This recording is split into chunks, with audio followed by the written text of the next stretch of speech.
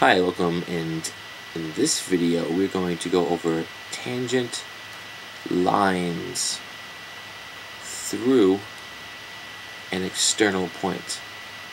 Okay, so through an external point. So this is referring to when you have a circle, and outside that circle there's some external point. And we're going to connect that point to the circle with two tangent lines. Right, so 2 points of what's called tangency. And I'll start by going over that. So let's say we have a circle, this pink circle, well, purple circle over here, and we could pick a point anywhere we want because we're keeping this very general. We're going to pick a point right here, and we'll call that point P. Now, a former student of mine asked, if you have this point, right, how do you find where it hits this circle and makes what's called a point of tangency? And all that means, let's just draw that line, right? These are what the lines would look like right here.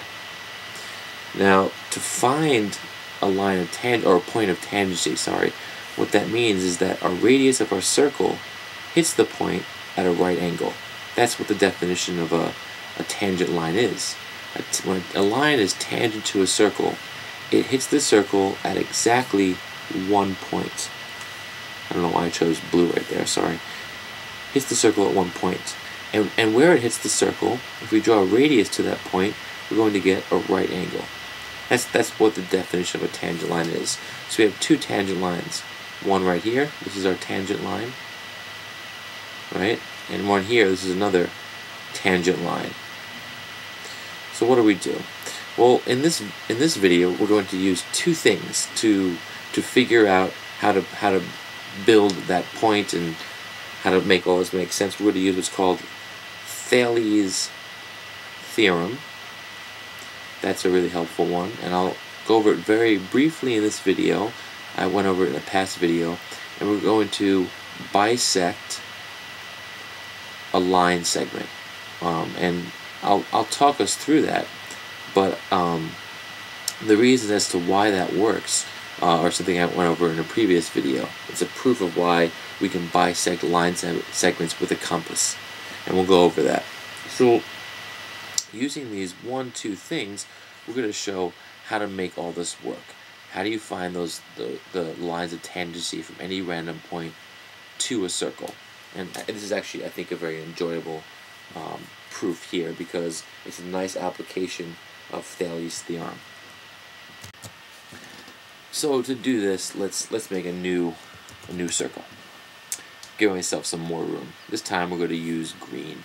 So we got a green circle.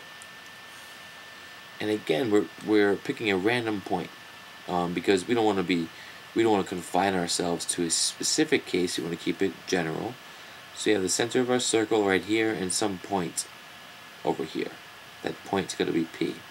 Now we don't know, right? We know what the tangent lines look like, but how do we construct them exactly? How do we build them so that when the line from P to the circle hits the circle, it hits it at 1 point, and that radius, if we draw it to that same line, we get a right angle? Well, first thing we do is to draw a line from the center of our circle to this point, just like that. And now our goal is to find the midpoint of this line. And that's really useful because once we find the midpoint, that means that point P, and let's call the center of our circle C, points C and B will be what's called equidistant from that midpoint. So in other words, we can draw another circle, and then we can use Falyse theorem. So let's get to that. So how do we find the midpoint of this line? Yes, we could use a ruler, but the goal is to use a compass, and the way we can do that is to take the compass, and I don't have a compass tool here, but you would open it about 2/3 of the way on the line. So from P past the half point, about 2/3 of the way, and you draw a little dash with that compass. It will look something like this. Right? And then the same thing, don't change what the compass looks like. Keep it the same width, and this time anchor it at this point, and you'll get another dash. Right? So let me just go back a second there. So again, take a compass, and I'll do a quick estimated drawing of a compass, right? Let's get those those two lines, it's got the needle point and the pencil point, open it to about 2/3 of the way, and then use that to draw either a full circle or just the dashes of a circle as is customary, maybe like right here, right? Dash there and a dash here. This is my estimation, of course. And then do the same thing. Don't alter the size of the compass, but open it from this way, right? So the anchor point's at C, and you get another 2 dashes. Or you can draw the full circles. And what this does, once you set this up, you've got these intersection points of these 2 circles, and I've gone over this in another video, but to connect these 2 lines, these 2 points now, we'll first of all cut CP exactly in half, but it'll also form a right angle here. So now we've got the exact halfway point between C and P. It's right here. Let's call it M for midpoint. That's a little bit off from my drawing, I'm sorry about that, but the idea is that now we have the exact midpoint of CP, so we can draw a circle using our compass at center M with a radius from M to P or M to C. And it will look something like this. Oop, this is not easy. I should have definitely probably used a different program here. But this is okay. This is my circle. Sorry about this. But the idea is that we have this circle. And now we're basically ready to go. Because what's happening here is that we can use Falyse Theorem. This line, this purple line here, CP, is a diameter. And what Falyse said is, once you have a diameter, pick any point on your circle. I'm going to pick a point right here, where it crosses our original circle, the green circle. And I'm going to pick this point as well, because I want to find those intersection points. So Falyse said that, okay, you pick those points, connect these points right here, and what you have is a right triangle. Right? That triangle, there's a right triangle. Do the same thing here, and you have another right triangle. And again, I went over the details of this in Falyse Theorem. And now look at that. We're done. Isn't that cool? I mean, here, look at this. We've got, let's label this up here. Let's call this T and, I don't know, R. So at point T, right, that's where we're choosing the point on this, my terribly drawn teal circle. Point T is where the green and teal circles meet, and that is the point that connects this triangle right here. It's forming a right angle.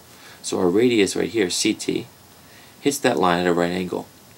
Why? Because that's what Falyse proved, that this triangle will be a right triangle as long as it uses the diameter CP. And this point right here, R, well, that crosses the green circle, and that's also a right angle using Falyse Theorem. That's what's going on there. It says, okay, you have a diameter CP, pick any point in the teal circle, connect it, make a triangle. It's a right triangle. So this is a right angle, which means it's the radius crosses this line right here at a right angle. And since these lines are coming from point P, right, they're going, they hit the circle once, going, hit the circle once from point P, and if we draw a radius to that line, we get a right angle. Well, that's what a tangent line is. So we actually did just draw 2 tangent lines from a random point. All we have to do to sum that up, connect C to P, these 2 points. Find the midpoint and draw a circle around that. Draw the diameter, and then using Falyse Theorem, just pick the points of tangency, the points that the tangent lines hit the circle, and then connect to make your triangles, and then you've got everything you need. This tangent line has to hit, right, this point on this circle at a right angle to the radius here. That's the line, that's tangent line. And this line, right, forms a right angle with this line right here, which is the radius of the circle. So you're done, and you've formed 2 tangent lines from some external point from a circle. Alright, that's pretty fun.